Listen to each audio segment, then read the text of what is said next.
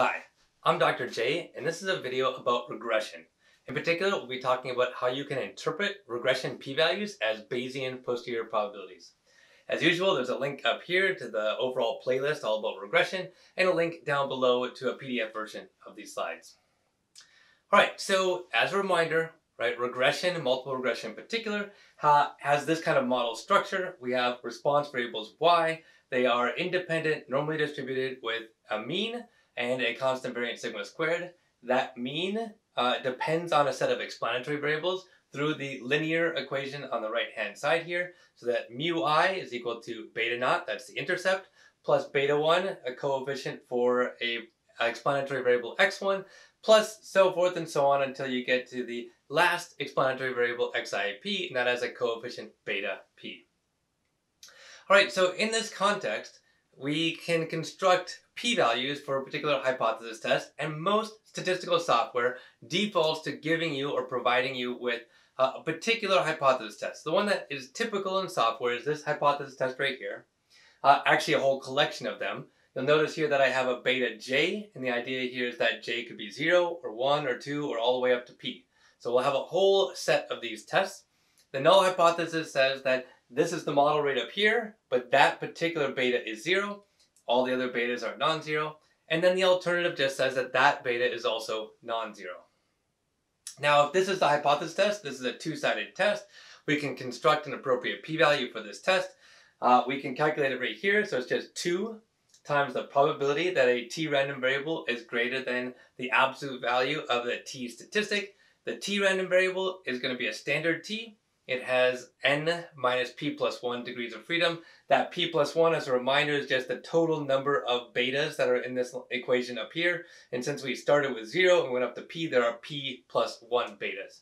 So we have n minus the number of betas in terms of our degrees of freedom on that t random variable.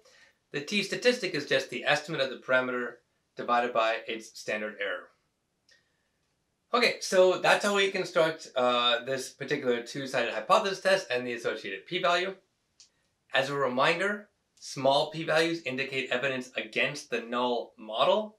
The null model here is the model that has this particular parameter, beta j equal to 0, but with all the assumptions that are up here. So having things like independence, normality, constant variance, and all of those assumptions come together to form our particular model.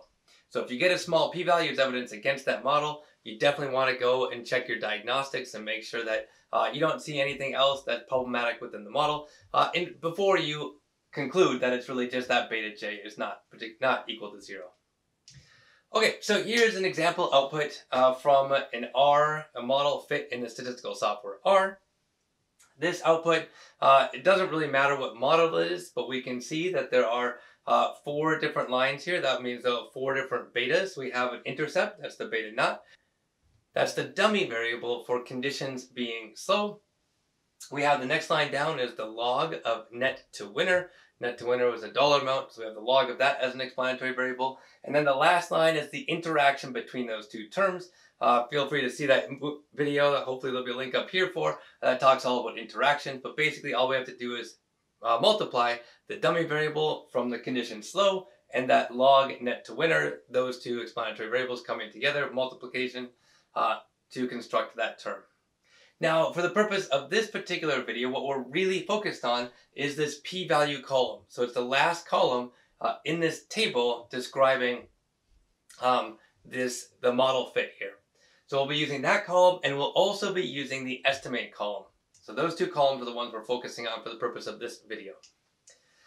Now, we also talked about Bayesian posterior distributions for parameters. So I just want to remind you that for each of the beta j's, there is a t posterior distribution with the same degrees of freedom that we've seen before. The location parameter is the point estimate for the beta, just like we had before, and the scale is just the standard error of that beta j. So all terms that we're very familiar with.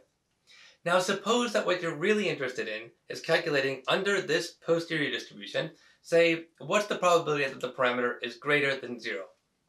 Alright, so beta j has a t distribution. It's a non-standard. It has this location and scale parameter. And so we can standardize it by simply subtracting the location, dividing by the scale. So we'll do that on both sides of the inequality. So there we go. We've done it on both sides of that inequality. Now the key thing is on the left side of the inequality, we have standardized the t-distribution. So now on the left side, we have a standard t. And on the right side, we have something that looks very similar to our t-statistic that we saw a couple slides ago. The only difference here is that we have negative t instead of the t. So we can rewrite this probability as a probability that a random t with n minus p plus 1 degrees of freedom is greater than negative of that t statistic. Now this should look very similar to our p-value. There's the p-value, where we just have 2 times a probability that looks similar, but we also have this absolute value sign.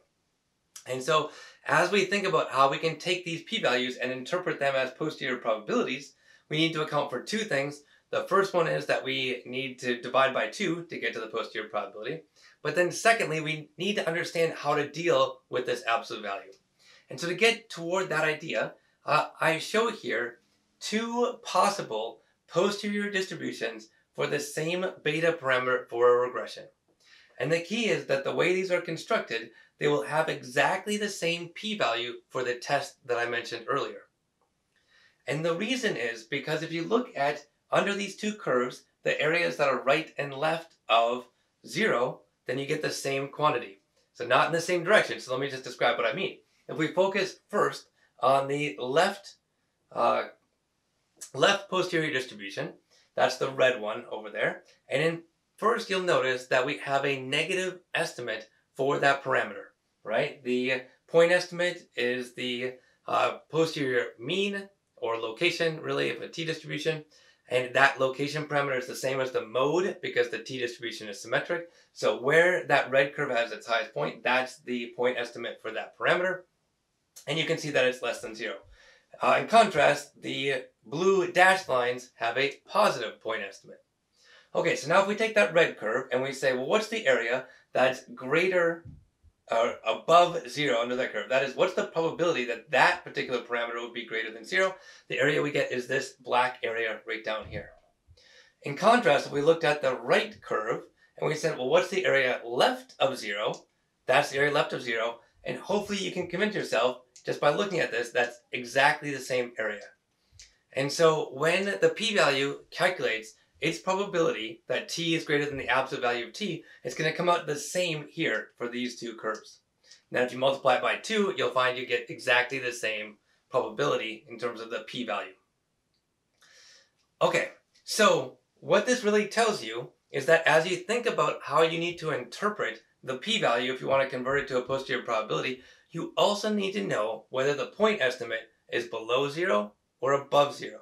And depending on whether it's below 0 or above 0, you have to do a slightly different calculation to convert those p-values into posterior probabilities.